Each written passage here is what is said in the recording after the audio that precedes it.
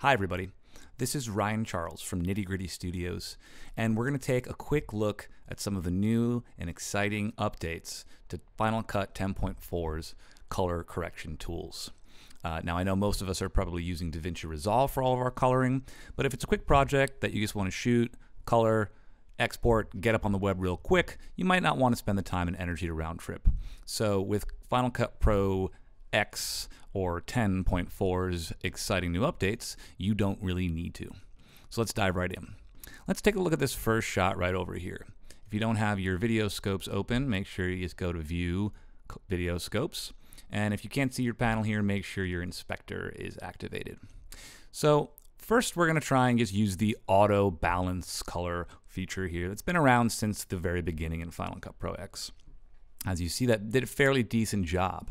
But if we head over to our effects panel here, you'll see that they've added a new option, which is an manual white balance. So you can select any part of the image that is pure white, and that will do your balance for you as well. As you see, they are fairly close. So we're going to leave it with the automatic because I think it actually did a slightly better job. But we're going to continue to balance and add a little contrast. So if we head over to our color corrections over here, you'll see that they have finally added color wheels. Now, normally you would have a color board here as your default, which everybody seemed to hate. But with 10.4, they have added wheels, curves, and hue and saturation curves. And you can set color wheels to be your default over here in Preferences, Editing, Default Correction, Color Wheels. So if we want to push this a little further, we've got our brightness, we've got our saturation, and we've got our standard color wheels that you can drag around. So we'll lower our shadows a little bit, we'll bring up our mids, we'll bring up our highlights a little, drop our shadows again. So there you go, a little more contrast there just to begin with, but as you see, it's still a little too red in the shadows especially. So if we head down here, you'll see you can individually manipulate each RGB channel by itself. We can go ahead and bring those blues down a little bit and then bring them up in the highlights. Do that push and pull dance that everybody loves about color. And you'll see that got us even a little bit closer there. Now let's take a look at the color curves. You've got the Luma, you've got your RGB, just like in the other programs that you're used to. But one really cool thing is that if you take a color selector picker right over here, and you click on a part of the image, it will actually find the color that you've clicked on. You'll see here that it changed to cyan. Now you can also pre-select these if you know the color that you're going to be going to pick. But I think that using the color picker is just as good of a way to find it. Let's hop over to this shot right here where we've got parkour sensation Jesse LaFleur being attacked by a zombie on the ground from zombieparkour.com. And let's say we just wanted to select his blue shirt here and change that color value. So we head up over here to the hue saturation curves. Now these names always confuse me, but essentially the way to read it is that the second word is doing something to the first word. So in this hue versus hue, you'll be changing the hue of a hue that you select with the picker. Hue is just another word for color. In this next one, hue versus saturation, you'll be changing the saturation of a specific hue or color that you'll be picking with the color picker. So for instance, if we wanted to change this blue into another color, we would go to the hue versus hue, select our color right there, and simply change away. As you can see, we've changed that from blue to green. But what happened was there were also some blues in areas outside of his shirt that also got picked up.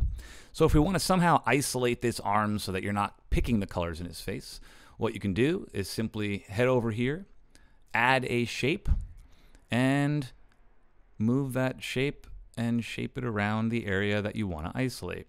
So as you see here, you can stretch this a little further, and boom, now we've gotten his shirt to a large extent without affecting his face. Now, of course, there are more fine mask options that you can do in Final Cut Pro X, but we're just trying to give you a quick cursory understanding of it. Now, also, if you didn't want to use a shape mask, but instead wanted to use a color mask, we'll reset this, you could do the same thing. So if you head over here to add color, the picker comes up, and as you select, you will see the selections around. So that's your blue right there. And if you want to see what that looks like, what your selection mask is, you hit here to view masks, and boom, there are your blues. So for instance, if we wanted to get rid of his face again over here, we could actually add a shape mask on top of the color mask. Move this around slightly.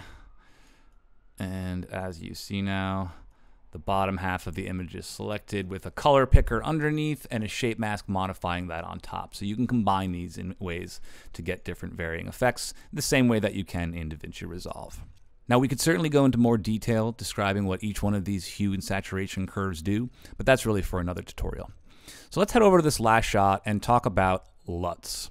Now in Final Cut Pro X, when you have a clip selected, if you go over to the information panel in the inspector, make sure that extended is selected here rather than your basic metadata view, and you should have a camera LUT option right here. If this camera LUT option is not showing up here, go down to your metadata options and do edit metadata view. Here you can search for a whole number of different options. Camera LUT is being one of them. As you can see, it is already selected. And click OK, and then it'll definitely be here. So let's say we shot a RE RAW, and I know that's what this is. I might go over here and select RE Log C, and then boom, I've got the LUT on my camera. I know this was not shot in RE Log, so that's why it looks weird, so we'll take that off. Now, let's say you had a camera LUT that you wanted to apply here, like a Canon log, but then you wanted to also add an additional LUT on top of that. Well, if you head over to color here in the effects panel, you will see that they have a custom LUT option. So you can go ahead and drag that on your clip, and then in addition to the camera LUT that you have applied, you can head over to your effects and apply a custom LUT. So let's say I have a little green film LUT. I want to really stylize this. We can do that. You can also change the input and output to convert it into various color spaces like Rec 2020. You can mix the LUT into various different degrees. And you can also add custom LUTs by going here, choose custom LUT, navigate to where you know you have some LUTs on your computer, and you can go ahead and import those as well. And there you are. Also, if you are working with some red raw footage, for instance, you can head over here to your information panel, head down here to modify red raw settings. Now you're getting this warning because we've created proxy media from the original red raw, always recommended on most systems. So in order to modify the red raw settings, it will have to delete the transcoded media, which is fine for me right now because we're just demoing it. But as you can see here, the proxy has gone away now. So the simple fix is you head over to view and go back to optimized original, and you'll see we're back in action here. Now this will be sufficient for coloring, but we can't really play this back in real time. As you can see here, you can change the color space to various presets, just like you can in a lot of other programs. You can change your ISO dramatically over here. You can set it really low, you can set it really high. You can change the color temperature. The last thing I'll mention real quickly about Final Cut Pro X is I like this ability to select a clip here, head over to your color presets over here, and you can literally preview these various effects in the clip that's live in the viewer simply by hovering over it. So this is a really cool and interesting way to preview some looks without having to actually apply it onto the clip itself.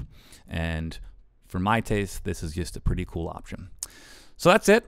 Those are some of the really cool, interesting new color features in Final Cut Pro X or 10.4. I hope you guys have enjoyed this tutorial and consider using Final Cut Pro 10 for your complete workflow needs in the future. Take it easy now. Have a good day.